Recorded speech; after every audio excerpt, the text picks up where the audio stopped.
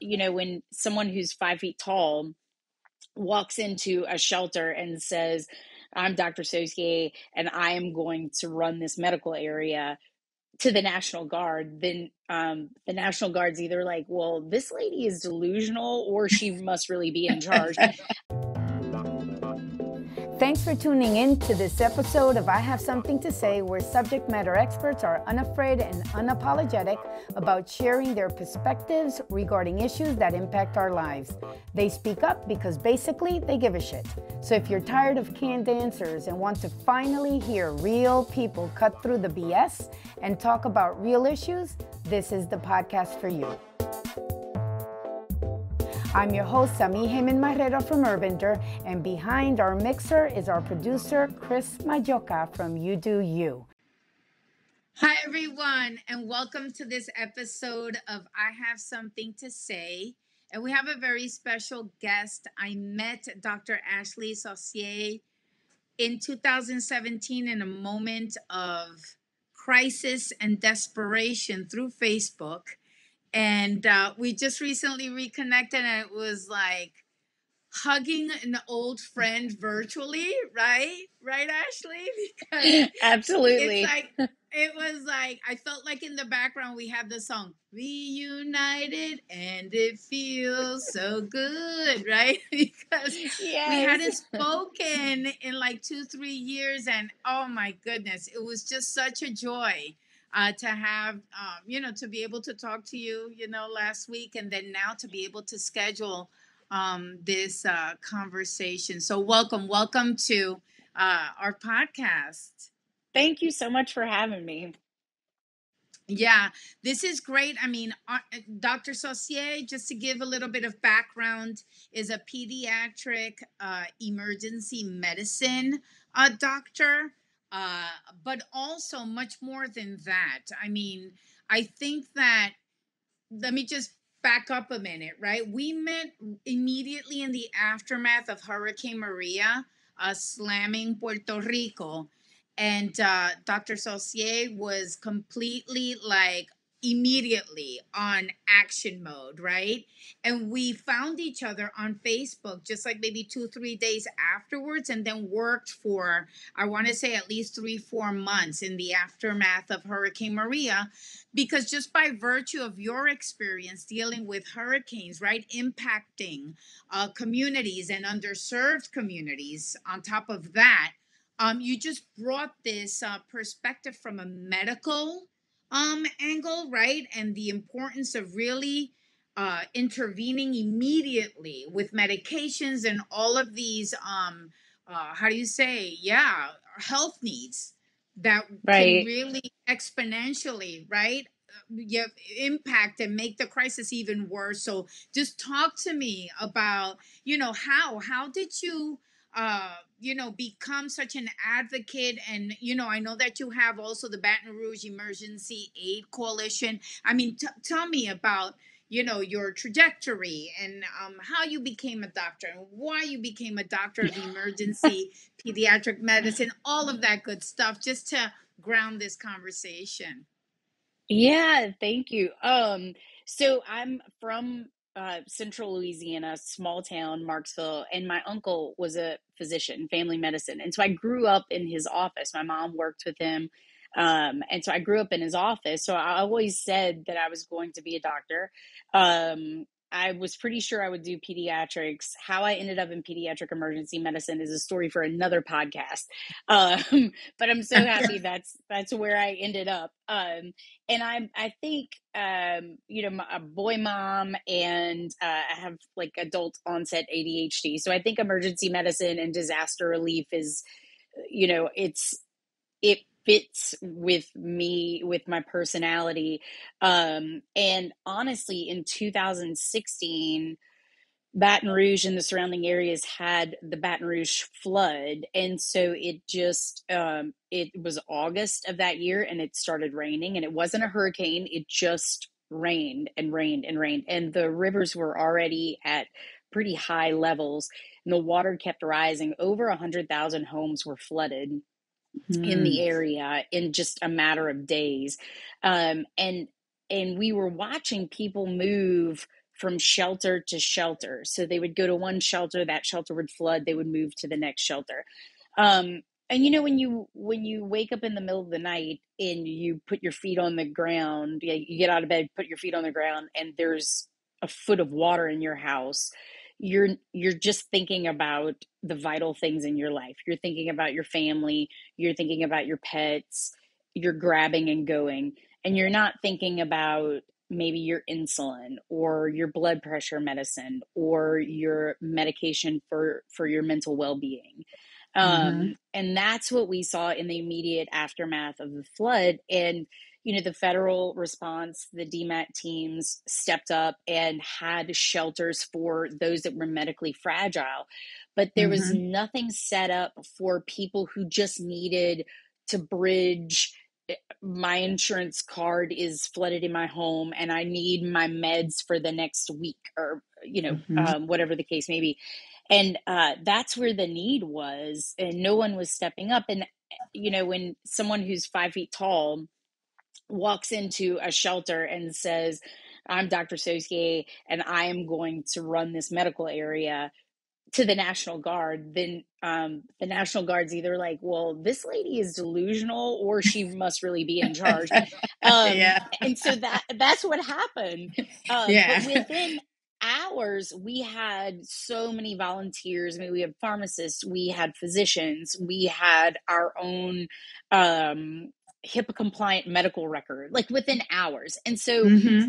we figured out how to do it. The federal response is the federal and state responses are decent, but there's so much red tape, and so Yeah. the response time is really lagging behind the needs time, right? What people Mm-hmm. need. And we found that the private sector could step in and really take a foothold. And, you mentioned Baton Rouge Emergency Aid Coalition. That's our nonprofit. We're a group of 6 moms, working moms. We started after the flood. We kind of found each other after the flood, and that's how we started. And after 3 weeks of running the medical area in that shelter, we had commendations from the governor's office and from the federal government. Thank you so much for your service during that time. So it's even the government is recognizing that there's a need for this. And Mm-hmm. so the year after the flood, 2017, is when Hurricane Harvey hit Houston. And that was about a month Mm-hmm. before Yeah. Hurricane Maria. And there's a Facebook group, Physician Moms Group. It's about 80,000 physician moms that are in this group. And Dr. Jennifer McQuaid, who's in the Houston area, had posted something after Harvey. We really need help. I'm in this shelter. I'm overwhelmed. And I sent her a message. She ended up calling me, and I said, you have to take over. You have to start this medical Mm-hmm. area. And she said, no, I'm an oncologist. And I said, it doesn't matter. You just have to do it. Yeah. And so she did, and I helped to guide her. But that's when we started using planes for the first time. And so Yeah. realizing there are all these private pilots that just love to fly, right? That's their hobby. Right. They love to fly. And these people are incredibly generous people. If they're going to be doing their hobby anyway, then how can we help you? Right. Okay, let's load up your plane. And that's what we did. And then that kind of trickled into Hurricane Maria. And I'm not a pilot. I don't know. So I'm just thinking like, oh, well, can our pilots go to Puerto Rico? And it's like, no, actually you need, an open ocean license and all, you need a jet. You can't just use, a prop plane. I'm like, Yeah. oh, okay.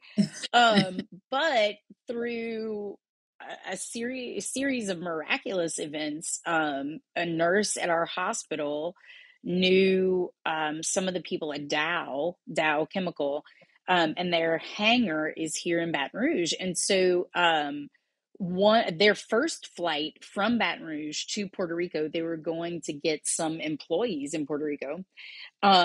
She was able to secure space for our group on the plane to send supplies. And we had already connected with the family medicine group in Puerto Rico that's kind of like the American Academy of Pediatrics, but it was Academy of Family Medicine in Puerto Rico. So they were going to receive the plane. And so we had the first private plane of supplies into Puerto Rico. And it's kind of still just mind blowing that happened. And then, again, it was miraculous. These jets kept popping up, well, we're Yeah. going, do you want to load our plane? Like, Yeah. okay, you know, Yeah. Yeah. And it's because you already had that blueprint, right? And for you to then be able to assist, during the Harvey situation, and then also be able to assist, it was kind of like, oh, here we go again, unfortunately, right? But what a right, blessing that you had already gone through that. So you already knew, which, how to pivot, what to do, what the needs were probably going to be, the primary needs, and all of that. And so right. I just want to say thank you, Oh, because just working with my you pleasure. during those months was like we could breathe, right? Just to know that there was someone that understood what the crisis was all about and what that looks like, because you had experienced the flooding, right? In Baton Right, Rouge, and then to understand also, right, that what that the crisis could become an even worse crisis, and it did, right, in some parts, because people just didn't did. get there. It was so catastrophic that it was just really bad, but it could have been so much worse if it wasn't for people like you and just getting those all of that stuff, especially the medical supplies, right, to the island as soon as Right. possible. And that was such a group effort. And so it went from our group, our nonprofit, to all of these physicians that connected after really after Harvey, Yeah. and then their network, and seeing like, oh my gosh, you can do these simple things or these little things and it makes a huge impact for so Hmm. many. And so then we still have a Facebook message group called Physician A Team. It's kind of funny, but it's a group of female physicians who connected through Hurricane Maria. And I mean, we had, Nora Gonzalez is out of Miami. She was on the phone with a water nonprofit clean water organization, and had systems out in the major provinces in Puerto Rico within a few months, or a few weeks, sorry. And then another one of our members, I think it was Kim, you maybe out of California, was on the phone with a solar energy, like trying to get solar panels out in Puerto Rico to get people Hmm. power, especially people that were that need technology, right? So they're Hmm. technologic Yes. dependent, like people Yeah. on ventilators, trach and Yeah. ventilators. So it's just incredible to see people step up and do these incredible things, out of the goodness of their heart. And we didn't, like you said, we didn't know each other, but I feel like the friends that I made from that experience are like, I feel like I'm Puerto Rican. I'm like honorary Puerto Yes, you Rican. are. You are. uh, Absolutely. Yes. Yes. but Totally. yeah, it's just been it really was a blessing. And I mean, I hate that we had to meet like we That way. did, Yeah. but yeah. But it was all it was amazing, and I love the aspect of how everyone was just on this mission. It was humanity driven. It was driven by women mainly too, right? Calling their shots. The men Right. assisted and supported, but it was moms, right? It was like this fierce, it was amazing, right? Camaraderie and like this strong contingency nationwide of just women physicians of all backgrounds just coming together to get the job done. Basically, it was just epic, the whole thing.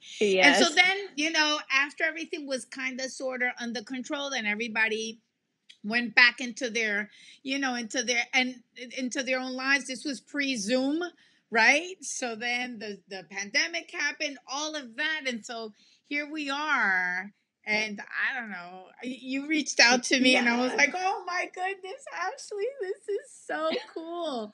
To, and so then I was so excited just to learn, about what passions are driving you. I mean, hurricane season is right around the corner though. So, I mean, I'm sure that's always at this time of the year. I mean, is it something that kind of haunts you or worries you every time that hurricane season's right around the corner?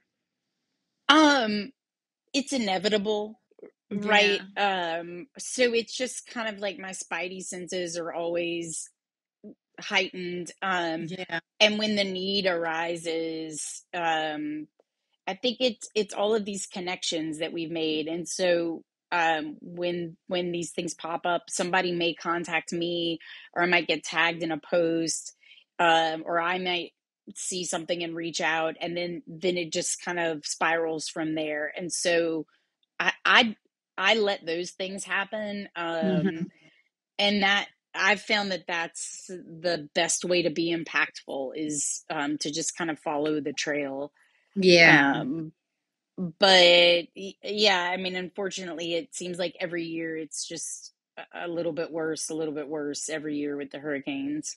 Yes, yes, totally. And it's all about climate change too, right? And it's like you say, but in that, right, as a pediatric emergency medicine doctor, you're also very much about empowering kids.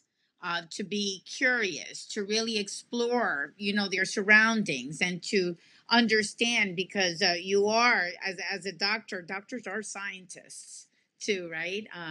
We Yes. mentioned before. And so you're about, promoting and fostering, nurturing that curiosity in kids, because this is the conversation we had last week, that you said that kids are born scientists, right?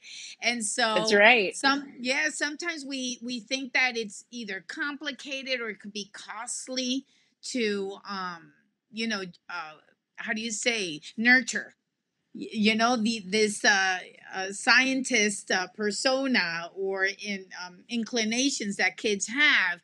And so I figured it would be great to have this conversation with you about how can we make kids love the environment, become more in tune with, the world around us, understand, right, the cause and effect, right, of our behaviors, Right. and how they Right. impact us, right? How it's like that, boomerang effect, right? We got to be careful with that. And then how to explore solutions. How do we do that?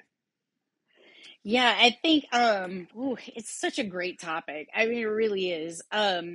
So I am no longer with my previous hospital, and that was a blessing because it's allowed me to take a deeper dive into this, into kids and learning, and helping families, like busy working families or families that are on really tight budgets. Like, how can they do this with their kids? Mm-hmm. In a way that brings everybody together. And even if it's for 5 minutes, but they have fun, they maybe get a little messy, the kids learn, the parents learn. And so when we spoke, I told you when I was pregnant with my now 10-year-old, we had seen a video. My husband and I had seen a video. He's also a scientist, he's a geologist and an engineer, and does a lot of coastal restoration, climate change work. So this is a topic that comes up again and again in our house. Um, but Neil deGrasse Tyson said, we're big fans, said, kids are born scientists, and that's what they're doing as they grow up, right? From the crawling stage, the cruising stage, into walking, into toddlers. It's not terrible twos, it's not. They're exploring. They're trying to figure out their world. And so we really kept that in mind and tried to foster that with our kids. So they each, for each of the kids, and our boys are 2 years apart, um, we had cabinets in the kitchen that were kind of their cabinets. They couldn't go into the cabinet under the sink, right? There's some cleaning stuff there, but they could go into all of these other cabinets and bang on pots and pull out plastic water bottles. Or I know I shouldn't say plastic water bottles. Like, we don't have as many plastic water bottles now, but at the time, this is before all Yeah. the fancy like metal water bottles, right?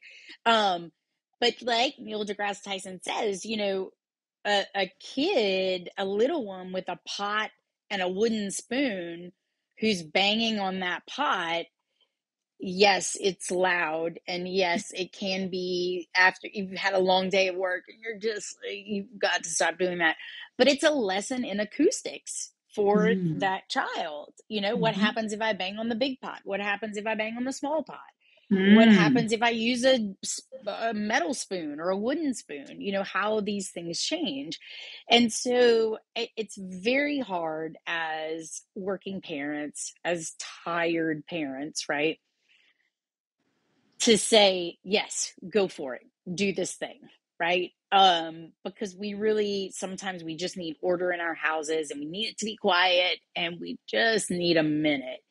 And so how do you balance those two things? And it's really hard to do, but I think it's definitely something that we can do. And so from the time our boys were little, we were always, and I was like this as a kid, I wanted to mix things. What happens if I mix dirt and water? What happens if I put more dirt? What happens if I put more water?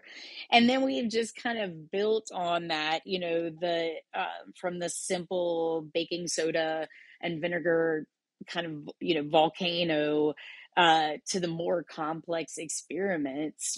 It's doable. And now with YouTube, I don't even, gosh, thousands of YouTubers who do these elaborate things.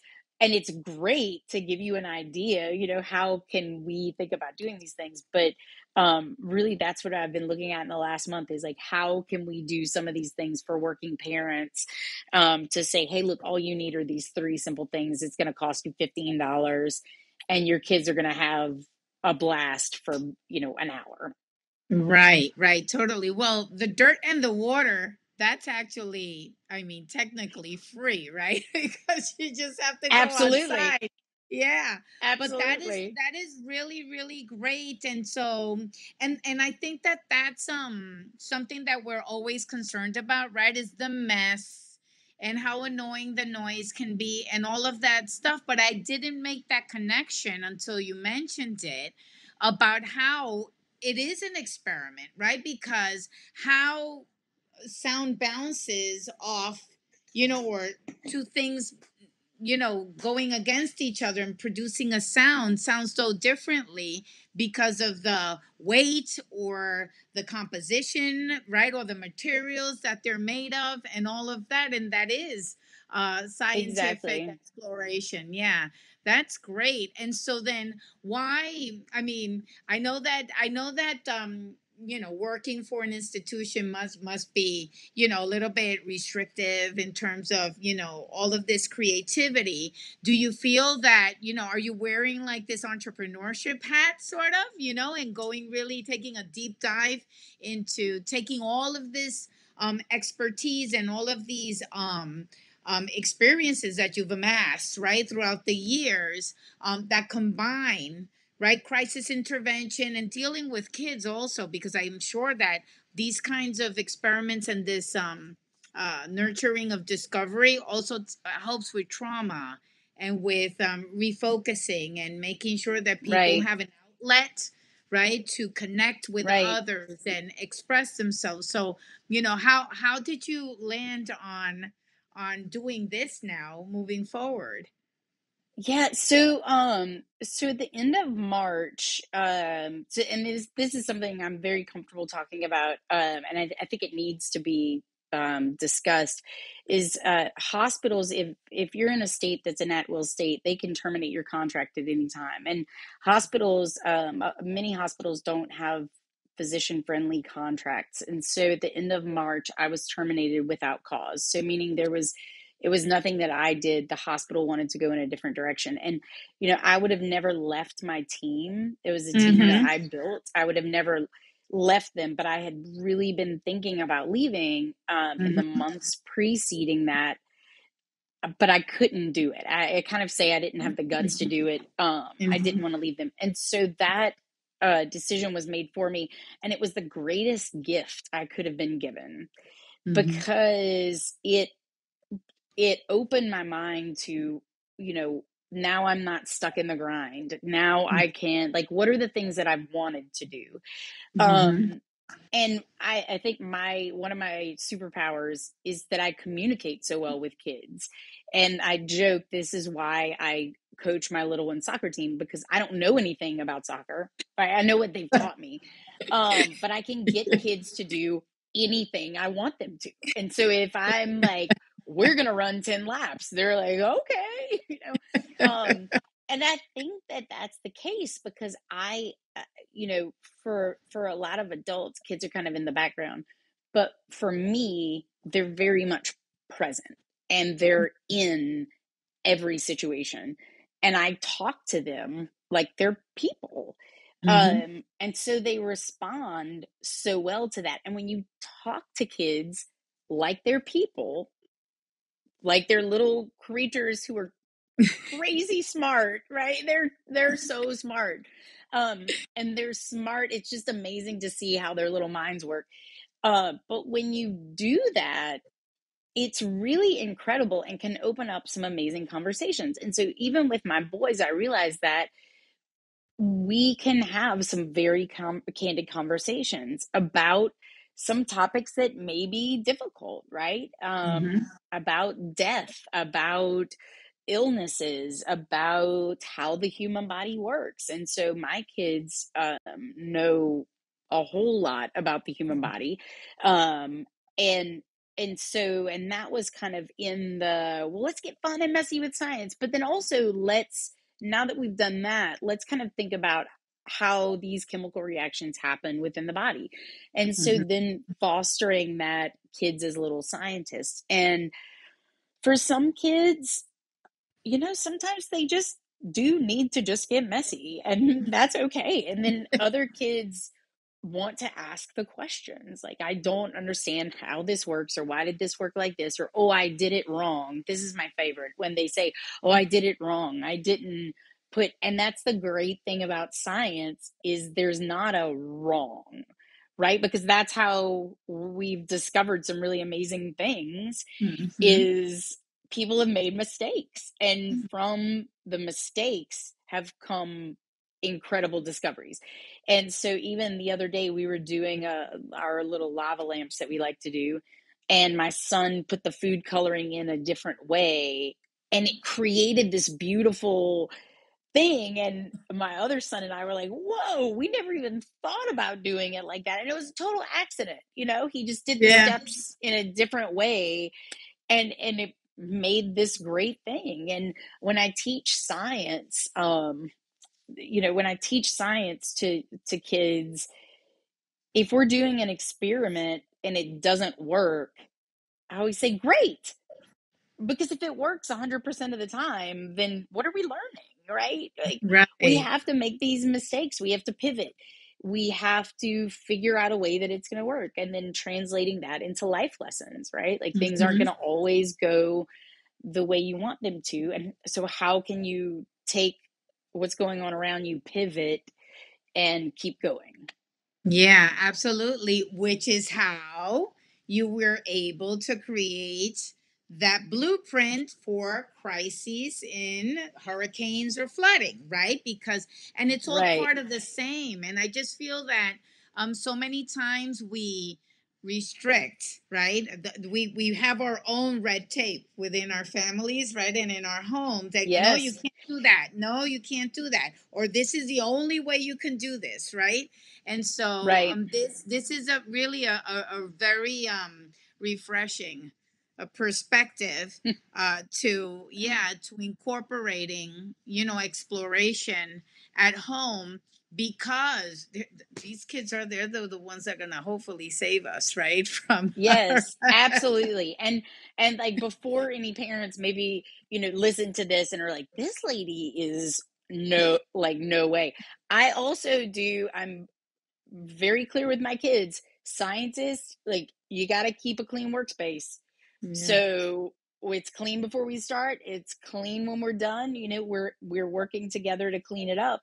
But also in doing this, how can we do some of these experiments in a more sustainable way? Yeah. Talking about environmental effects and, just plastic. And those kind of things. So those are some other things the kids and I have started to think about, of like, how can we tweak these projects that we're not using a ton of plastic bags, or if we do have to use plastic bags, how can we then repurpose those plastic bags into something that's not just going in the trash? Right. um, and we talk quite a bit about global warming, but climate change in general, and what that means. My kids really get a kick out of. So I went mostly plant based almost 3 years ago, Mm-hmm. and part for my health, but part for the environment. And it's almost 3 years ago. So at the time they were what, 4 and 6, or somewhere around there. And mom, what do you mean for the environment? And well, guys, like, all of these cow farts, it's really bad for the environment. And they just got the biggest kick out of that. Like, what? And so, but then we take a deep dive and Yeah. look at that and what's really happening, and just these Yeah. things you maybe never even think about. Yeah. But they're so curious and they want to know, and then it forces me to Mm-hmm. learn even more about it. Yeah, that's great. And so then again, this is really all of these resources, or at least these ideas, right, are available right here. This is, just a quick, right, search, Yeah. for And simple things. Yeah. and that's part of, I think, what the boys and I are going to do this summer Yeah. is just consolidate it for parents, because there's so many And by outlets age everywhere. group, I think that what's more daunting is just to go through all the possibilities and then vet them, right? Like, vet Hmm. what really works, what doesn't work, what's safe, what age group also, and to have that lens, your lens, from a pediatric emergency physician's lens, right? Because we don't want to burn the house down, that's for sure, right? Right. Yeah. Right. And just certain things that we might use that I wouldn't want a little one to use, because I don't want them sticking their hand in it and then rubbing their eye, Yeah. that kind of thing. Yeah, so that's great. So you're looking to formulate this into a more formal offering soon? Yes, yes. Yay. That's where Okay. I hope we'll be working more together on this. That's awesome. That's really great. I mean, I'm so happy, for you, that you've been able to, not only support, and for everybody that, is in your network and that knows about your experience and about your know-how on how to quickly, how do you say, stop the hemorrhaging in terms of a crisis, and know where to target, what to target first from a medical standpoint, but then also that you're afforded now this time, right, and in your life, to be able to explore entrepreneurship, put into practice all of these things you learn, to really build capacity among children and youth, and Yes. help parents empower their kids too, to be problem solvers themselves, no? Yes, absolutely.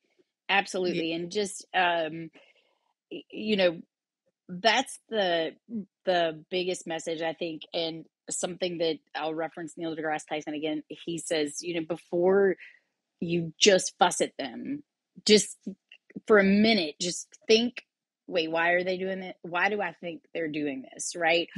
Are they are they doing it just to make a lot of noise and aggravate me, or are they really trying to figure this out? Mhm. And so I think in the end, when we approach it from that way, we enjoy our kids more. I think we have a lot more fun. And then, like I said, we learn. Mhm. I've learned so much from them. Yeah, that's great. Well, listen, thank you so much. I know, that you're, very, very busy and that you're very involved in the community. And you have no idea how much I appreciate you. And I'm Oh my so gosh, thank thankful you. that our paths crossed again I through know. LinkedIn and clearly under stable circumstances. Let's just war. I'm just Yes, not even gonna, yes, we're gonna war off all of those, bad juju's out there and all of that. I We don't want know. any more flooding or hurricanes, right? And so I know. um I know. this Oh, this is fantastic that we reconnect, and I very much look forward to learning more about what you're putting together to really thank help us you. foster many scientists, right? In every single family. Yes. Yes. Yes. Yes. Thank you so much for having me. Thanks for tuning in to this episode of I Have Something to Say, where subject matter experts are unafraid and unapologetic about sharing their perspectives regarding issues that impact our lives. They speak up because basically they give a shit. So if you're tired of canned answers and want to finally hear real people cut through the BS and talk about real issues, this is the podcast for you. I'm your host, Sami Heyman Marrero from Urbander, and behind our mixer is our producer, Chris Majoka from UdoU.